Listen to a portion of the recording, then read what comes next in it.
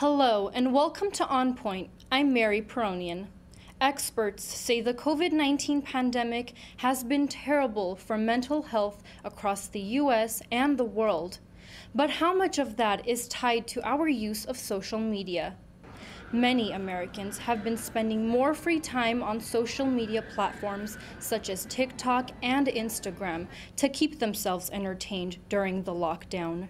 Recode reported the average American spent 82 minutes on social media in 2020. That's 7 minutes more than the year before.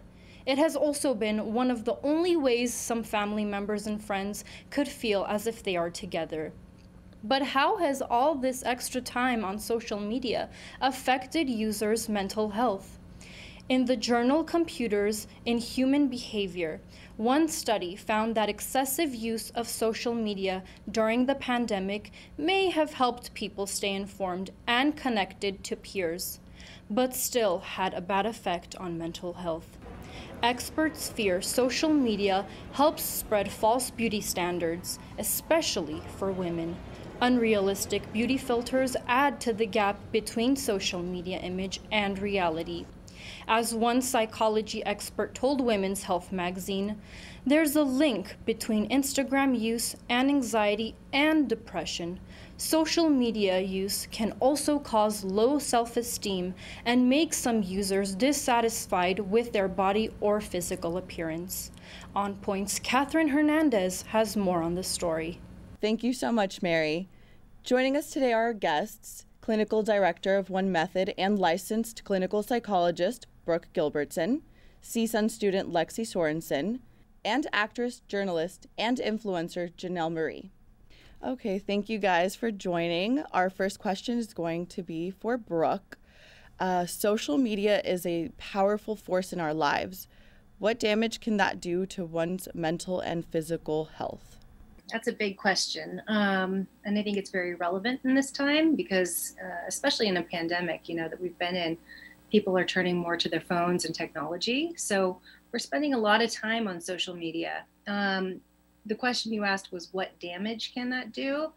I think there's a lot of benefits and kind of gains because it can make us feel connected to some extent. But what damage, I think, it can run the risk of creating a culture where, young women in particular, but really everybody's kind of comparing one another to everybody else's like highlight reel, and people generally don't advertise or, take photos or video themselves when they're just like sitting on the couch or maybe having an argument or just eating dinner, and the kind of day-to-day stuff.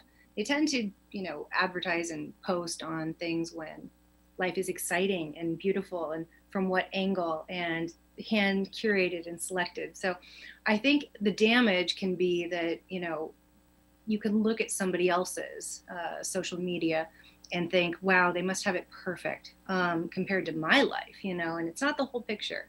So they think the damage of comparison, and comparison really is the thief of joy. When we're comparing ourselves to other people, I think it just robs us of our ability to appreciate like what we have going on. And it's just never the full picture. So I think it can make other people think my life, compared to this person or that person is just not so great when it really doesn't tell the whole story.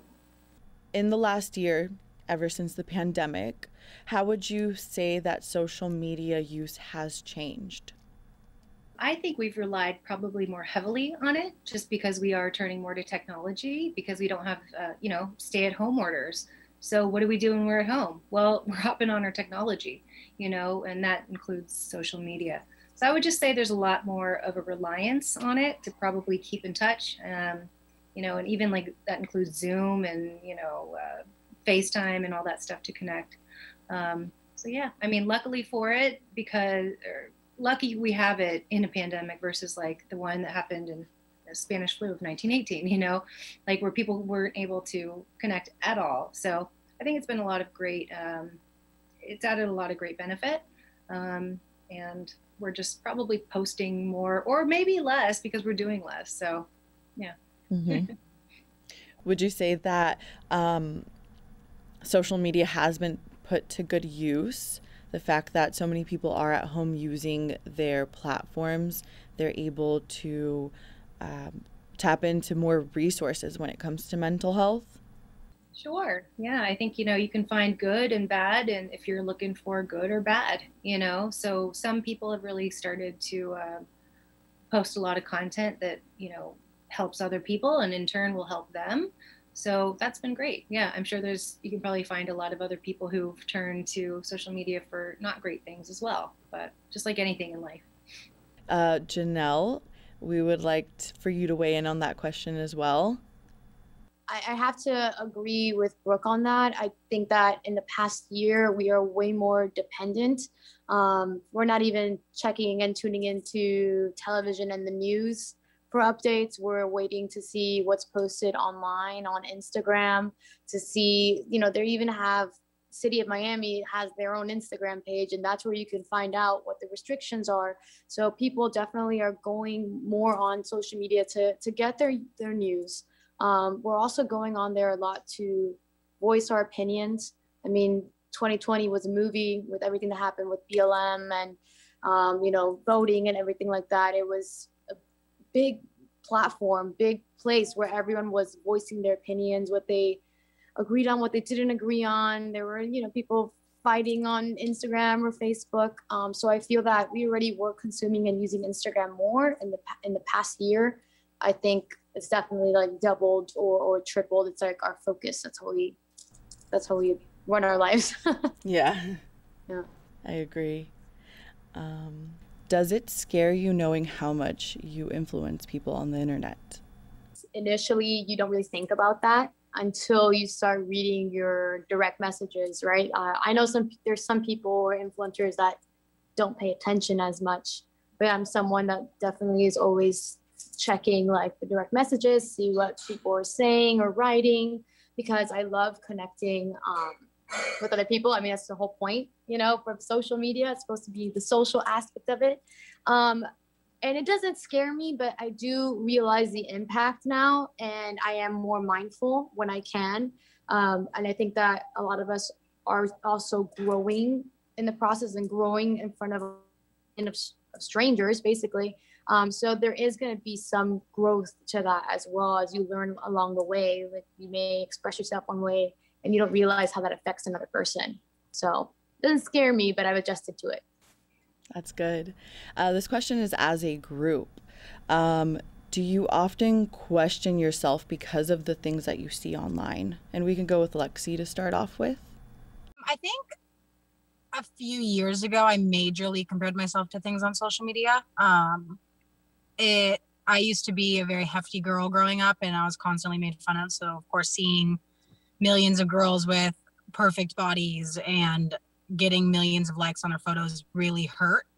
It made me feel like I wasn't enough for people. But I think as time has come on, not even within the last year where we're all body positivity, I kind of just started focusing on myself, and I started learning self-love. I went through a lot of depression because of social media and bullying and things like that. So I think over time, more recently, I don't, because I'm aware that a lot of people edit their photos to a certain extent. And I know that people don't always, I know a lot of my friends who only post the happy things, and they're like me, who have a very dark past. And so I think in the past I did, but so much recently, not really. For Janelle, how does the stigma that as an influencer you must live a perfect life make you feel? I think that at first it was, it definitely affects you in a negative way, right? And to this day, I relate a lot to what has been said here, is that it gets frustrating. You could lose yourself, you can lose your purpose on what it is that you're doing, why it is that you're posting these things, because you see that for whatever reason, these other individuals that are showcasing themselves in bikinis or whatever, are getting an audience much quicker. So then you start to devalue, or I don't know, you start to question yourself and your motive and your purpose. I think that again, with my journey on social media, I've also grown since I decided that I wanted my platform or my page to not only be a highlight reel, to at least dedicate one day out of the week to make people that come across my page feel good, like when they're leaving it, or learn something about mental health awareness, it's definitely changed. And I look forward to breaking the stigma that we're not all perfect. So yeah. A lot of people who do follow influencers need that kind of sense of like a reality check, that just because you do have a lot of followers and you have a lot going on, that you are to a normal person just like them. Do you often question yourself because of the things you see on online or social media? I would love to get your thoughts on that, Brooke. Even you being a mental health specialist, does it still affect you? You were to ask me that probably 10 years ago when I was in my 20s. Yes, absolutely. I think now it's not just because of age, but just because of, one, I just want to kind of say, Lexi, thank you for just being vulnerable. I think it takes a lot of courage just to be honest about that. And Janelle, I want to point out, if that's okay, like, it's awesome that you're realizing you want to drive a purpose-driven, platform, and use your power with responsibility. So I think that's great. Thank you. Doesn't make me question, like, what I see on social media doesn't necessarily make me question, but I will say I'm not immune to thinking like, oh, they can afford that house, or they can go on those vacations and I can't, or here I am working a lot. So that's kind of what the extent is for me now. How have the responses from people online impacted your mental health? I understand, Brooke, you say you're kind of over that phase in your life where that type of criticism doesn't really matter anymore. But was there a time in the past where it did affect you? Not too much, to be honest. When I was in college, Facebook had just become a thing. And so I remember, you had to have like an EDU email address in order to sign up, and it was very much college related. So I'm kind of dating myself as I speak, I realize. But Facebook and then MySpace, and anyways, long story short, it was kind of a platform where you really just got to like connect with people. It wasn't so much what it's evolved to today, where it's like, influencers have a lot of power and influence over people. So I think, to be honest, not so much for me. Good. How about you, Lexi? I'd say online, I've never had like a huge following. Like even right now, like I'm like around 2,000. The number used to be super important to me, and now it's not so much. I think like over time, I just kind of gave up on the whole social media thing. There's phases where I go through just deleting it. Comments, not so much. I think I've just realized that social media isn't everything that you see. For example, like there's a lot of those friends who you don't speak to in years, and they talk about you behind your back in negative ways. But when it comes to social media, they're the first ones to comment on your photos like, wow, you look stunning. And you kind of start to see true colors through it. But in terms of comments, I've never really had hate comments. It's more been personal bullying in person. So when have you known that it's time to take a break off of social media, Janelle? Oh, when I'm on it for way too long, or, you just start picking up the signs in your like behavior as well. Like if I don't feel like moving from the couch or getting out of bed, I'm just like, all right, this is like consumed way too much of your time. My thoughts are getting darker or like negative. So it's just time to like turn off the phone for a little bit. I still haven't done, and I've been wanting to do it, like completely do like a cleanse where I don't post at all for a month. I really admire people that do that.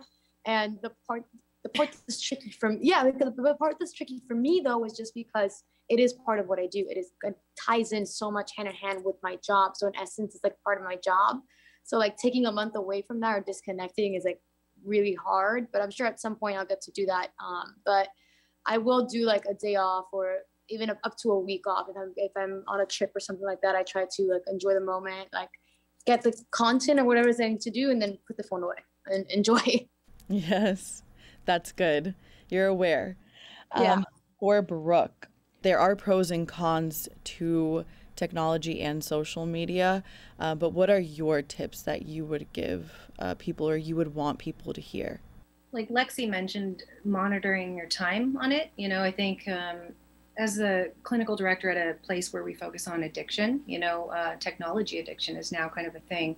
So just monitoring your time whenever your behavior becomes obsessive or your thinking becomes obsessive and your behavior becomes compulsive, that's probably like an indicator that, I'm really kind of a slave to this thing, whether it's your phone or you name it. So just being mindful that you're always in control of that rather than it controlling you. And to not think that everything you see on this like 2D, image is really the whole story. Again, comparing, stay away from that. And live life, be present. There's a big wide world out there, and I think things that are happening in real life and in 3D, are really where it's at. So. Yes. How are behind the scene interactions affecting the way that people interact in real life? I think we are becoming more and more a society that is dependent on this like interface from this virtual standpoint as we're doing right now. In some sense, I think it's making us less present and less like open to, meeting people and taking a look at like the clouds and, well, look at that like bird over there, you know what I mean? So we're a little more, just a little more focused that way. I think too, the other thing is like, before technology was just part of our vernacular and all we know, people had to like knock on people's doors or, go find a way to like have human interaction. And now I think the risk we have is people might think that, oh, well, I'm so socially connected. I've got, 40,000 followers. That means like, but would those people actually like be there for you if you're having a hard time or struggling or needed a real shoulder to cry on and be there, so making sure that we have that human interaction, because there's, it doesn't satisfy from a neuroscience perspective, our brains are wired for connection. And although social media connects us in some way, you don't have that human to human like interface. Mm-hmm. Lexi, have you personally noticed any changes in society as a whole? So to say, maybe when you were younger as opposed to now? I'd say, yeah. I mean, I miss the days back when like Instagram was like, you're posting a picture of like you taking a big bite of pizza. And that was like what everyone wanted to see, was like a blurry picture with some weird filter on it. Mm-hmm. And now I feel like everything, you don't see anyone nowadays without their phone, whether it's the gym, whether they're at the beach, whether they're on vacation, like everyone's always capturing every single moment instead of just being in it. Like what she said earlier, where she has to like put like time down for herself. Like a lot of people don't do that. Like I know a lot of people even in like my circle who like have just become so overwhelmed with social media and the image that they portray. So I feel like the interactions between you and like your friends or your classmates or anything is just completely different now. It's all about social media. Like for example, TikTok now, like everyone's relating everything to TikTok. I don't think people have really realized how much social media and technology have taken over our lives until you actually sit down and talk about it. Brooke, how about you? What are your thoughts in noticing any changes in society as a whole? Depression rates have increased, especially if you take a look at young adolescent women or young women. It's doubled in the last 20 years, actually. Suicide rates as well, like 100% more, So I would say from a mental health standpoint, just making sure that is not, don't have false ideals based on, what you see online. Also, you hear about like people going into plastic surgeons and asking like, I want to look like this filter, it's like, that's not real though. That's face tuned, or that's like not real. So I think like making sure that we don't lose sight of what is real and what might be altered, for aesthetically pleasing images. Janelle, do you feel like the content that you post at times does encourage you to be a better person? Yeah, I try. I definitely do like keep it in mind. And there is some weeks that I'll look at my page and I'm like, I'm just posting cute pictures, you know, like it's very much, you know, it's something that I've been talking about a lot, is that self-awareness. It's really important, and being able to recognize it and pinpoint what that is. But I think that I'm fortunate because I've been reading about it. You know, I've been trying to work on that personal growth where I can recognize that, but not everyone in my circle or, you know, people that I follow, I don't think that they take the time to do that too and recognize what it is that they're posting. Yeah. And would you say that social media does have its benefits? Absolutely. I think that with everything, I actually had done a study. I did like a whole 2-part series on like the wear and tear of technology. So, but we go into like the pros and the cons, you know, obviously right now, I know that they have briefly mentioned it, you know, besides the fact that there's like technology addiction, there's also like the physical, you know, we're getting digital dry eyes from using our phones so much.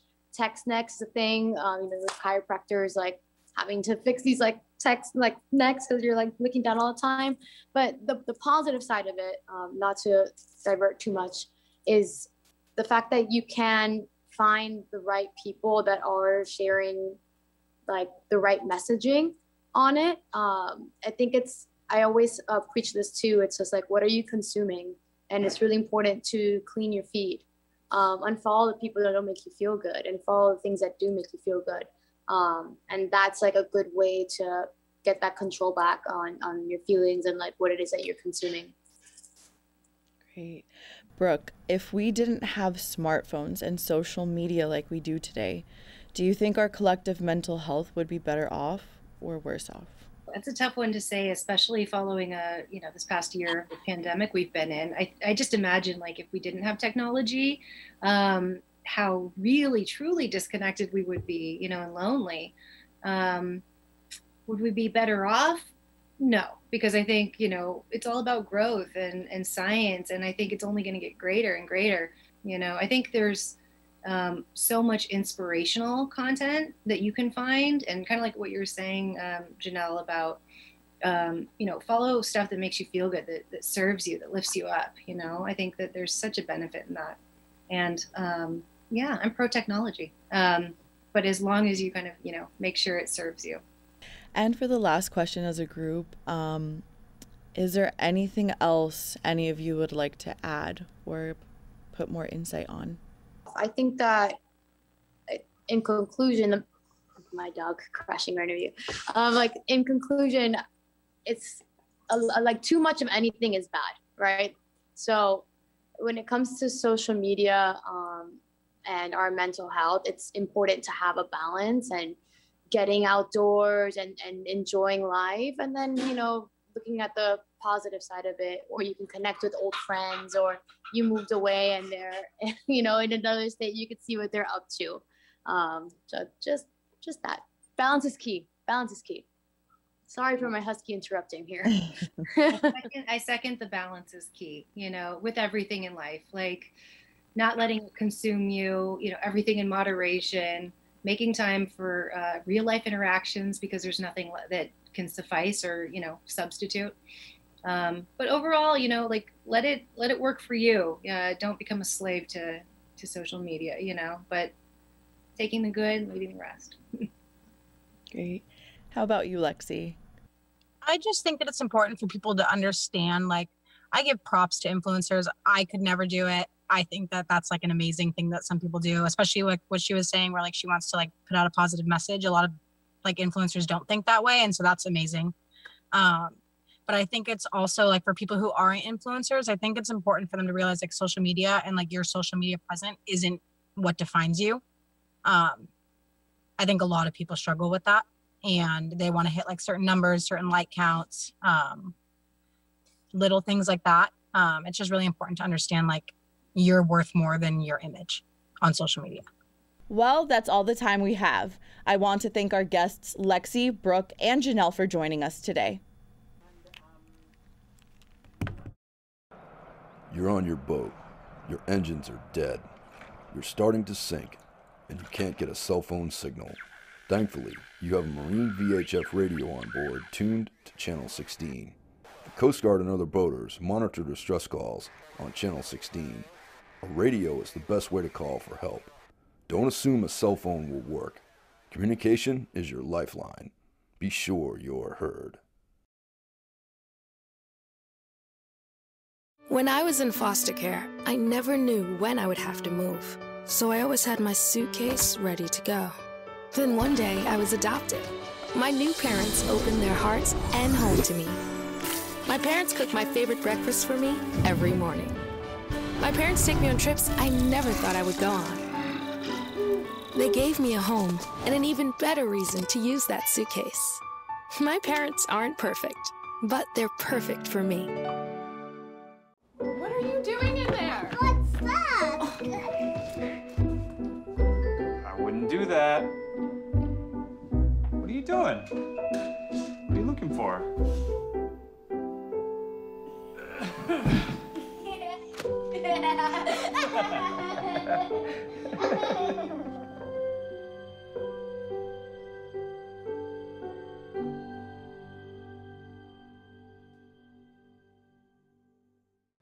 Yo, Scott. Hey. I'm heading out, man. You want to ride? No, I got my car, but I actually really need to go to the bathroom. Oh, you know what? I was just in there. The line is like 10 people long. You know, I think I'll just...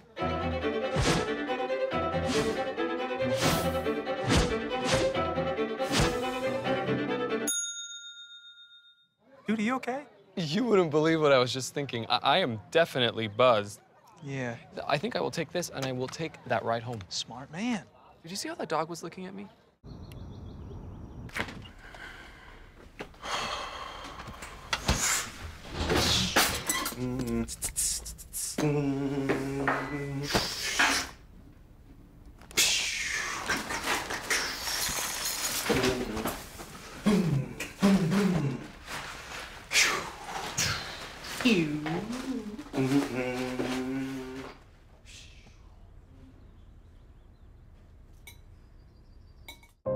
Here's to the things that can keep us safe. And now, those that we carry with us everywhere will bring us wireless emergency alerts. With the unique sound and vibration, you'll be in the know, wherever you are. Twinkle, twinkle, little star. Thank you for watching On Point. You can follow us on social media at CSUN On Point. You can hear us on KCSN 88.5 FM on Sunday mornings. You can also watch us on LA 36 and Santa Clarita Valley Television. From Catherine Hernandez and producers Emily Brubaker, Dalen Simmons, and Diane Zermenio, I'm Mary Paronyan.